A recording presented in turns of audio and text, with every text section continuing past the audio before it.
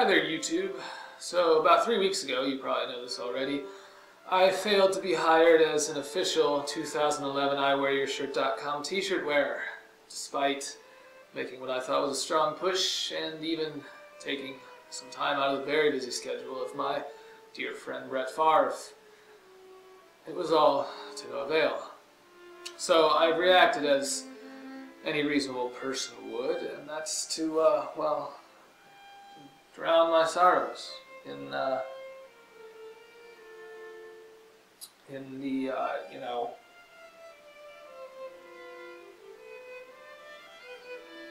in my favorite beverage.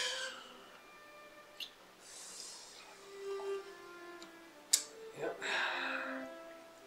Now I know what you're saying. You're saying, you're the William Cheek, aren't you? You ought to give this another shot. Aren't they hiring again December 15th? You're right, but, nah, you know, it's just, I've already put so much into it, you know, it'd just be terribly disappointing to lose out twice. Even if all they were asking for was just one video plugging one simple little product, I mean, it's just that, it's like that ship has sailed, spurt has flown, you know what I mean? So I'm pretty much done with it, right? You know, I just want to sit here, get as high as possible on all of this real Coke taste, and that's going to be pretty high, because there's not a single calorie in this to slow me down. So until the next time, stay thirsty. I can't say that, can I? Whatever.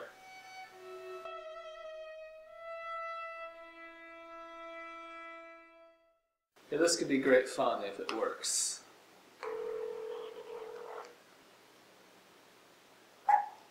Hello. Right now I am sending you a certain answer, and you just have to answer honestly. If you could only drink one beverage for the rest of your life, what would it be? Wait, say that again much louder.